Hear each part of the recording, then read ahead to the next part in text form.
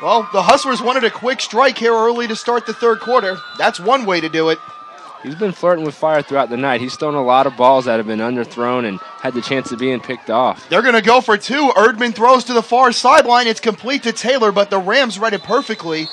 They lined up in normal extra point formation, and then they went to the swinging gate formation where they split everybody out, but the Rams were ready for it, and the 2-point attempt is no good.